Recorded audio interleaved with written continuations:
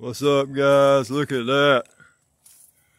Look at that. The freaking greenhouse is slam full from front to back.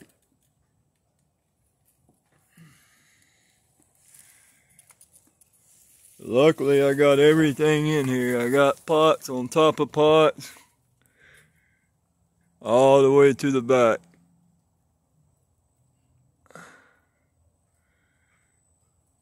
Man. God, I hate this time of year. I really hate. Look at the tamarillos.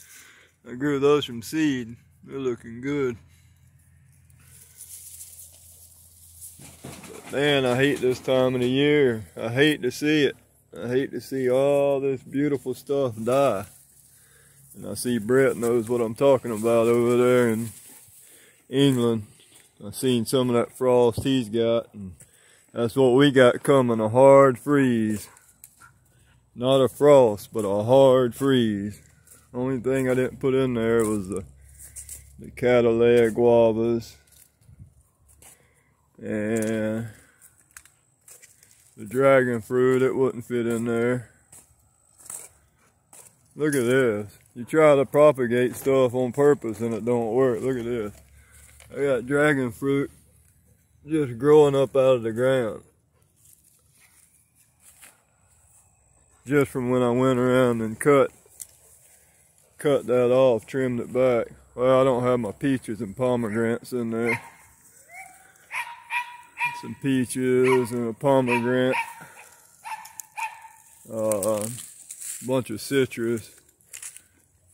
I'm gonna put all that other citrus in that little greenhouse over there. But yeah, I've been busy. Look at the garden. This is gonna be the spring garden again. Hey, be quiet. And I understand what George was saying, that he don't like the cardboard because he wants the roots to break through. Well, that's why I put it in early. See, it's already starting to rot. And I'll just punch a hole through it and let the roots go through. These roses are starting to like the cooler weather. They're blooming back out.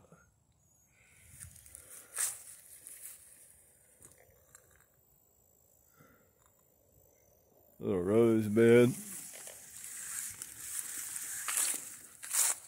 Look at these mulberries. They're not gonna make it. Mulberries in December. Got one on. They're not gonna make it. I'm gonna lose these few mulberries. This is the 5th flush of the year. I'm ready for it to go to sleep because I want to prune it back. I'm gonna butcher it hard. It's such a fast growing tree anyway. Mexican sunflower, it's all through blooming pretty much, so it's all gonna die back, which that's okay because I like to use it for mulch. That thing is gigantic. It's at least 20 foot tall, but most of all the blooms are gone, all the flowers. I don't know what this plant is. I don't know what the name of it is, but it dies back every year. I'm really hating to see this one. This blooming, got a lot of new growth, got a lot of little buds on it. And unfortunately I'm going to lose all of them. The moringa, I'm going to have to cut it back, cover it with hay. It'll come back next year. The papaya, I don't know. I think this bottom one, I think a couple of these bottom ones are about ready to eat. They're starting to turn a little yellow. And they're a little soft to the touch. But if not, we'll eat them like zucchini or compost them. Getting a banana bed ready right here for next year. Throwing all kind of, look at all the freaking cacao my wife ate. Persimmons, bananas, all kind of crap in there. Let all that rotten down good. Then till it under. Then dump some compost and stuff in there. And by springtime, man, that'll be like a banana heaven. I don't have much fruit left on anything except for the kumquats. They're starting to turn. They'll be ready soon. This is the Maywa kumquat. It's loaded with kumquats. Which the freeze won't hurt these. It'll just make these sweeter. These Ponderosa lemons, they're about ready to pick. Look at the size of that big boy. Look at these. These are some lemons I found out in the woods on a wild lemon tree. And I was going to eat them, but they're disgusting. So I just threw them down here to feed this Ponderosa. But look at the size of them. Look how big those Ponderosa lemons are. And this is a fairly big lemon. This is bigger than the lemons you find in the store. But it's nothing compared to that Ponderosa. The red limes, they're pretty much ready to pick and eat now. They'll get a little more red, but the frost won't hurt these either. Well, the freeze, it's more than a frost. It's actually going to be our first freeze. We had a frost a couple weeks ago. It got down to 35 Fahrenheit, but this time it's going to be 27, 28. Going to be a hard freeze. The avocados should be fine. They made it last year without too much damage. I'm sure all this new growth's going to burn off, but nothing I can do about that.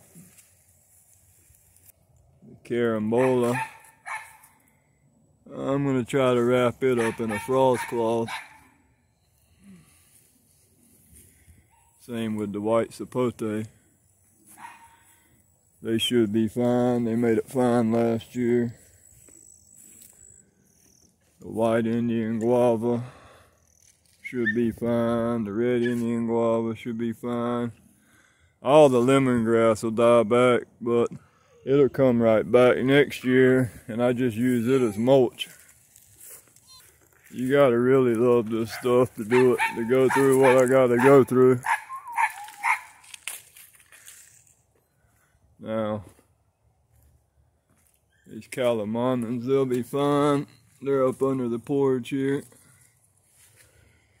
But I'm gonna dig up this blue java. It's so close to blooming. It's so close to fruiting, I don't want to lose it. So I'm gonna dig it up.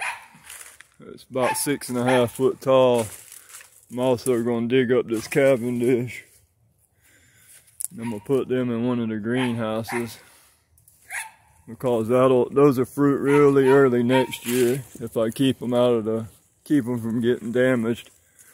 Most of the time the bananas here, they freeze down past the bloom, so you wasted a whole nother year, and I'm not gonna keep doing that.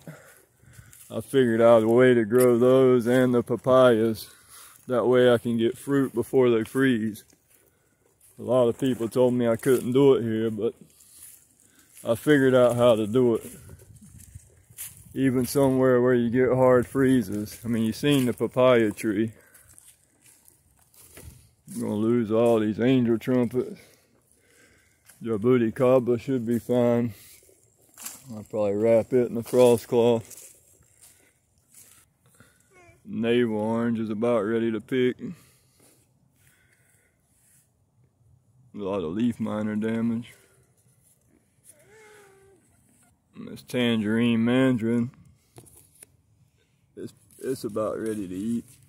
I don't think it'll be damaged. I think it'll be fine. These will be fine. These are lemons too.